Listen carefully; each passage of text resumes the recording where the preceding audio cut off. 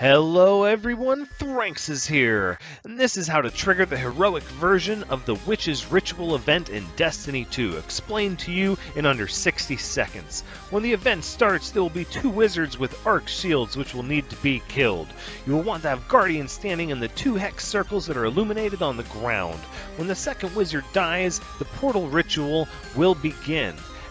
It is at this point that you want to be standing in the hex circles on the ground for as long as possible, as it will take some time for the hex circles to dispel the shields on the white crystals at the top of the pillars. Once they're both destroyed on each side, the event will become heroic.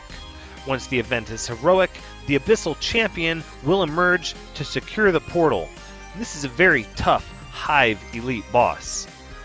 After much damage, the Hive Champion will be defeated and the event is complete. Remember to subscribe so that you can see all my Destiny 2 videos as soon as they come out. But until next time, take care.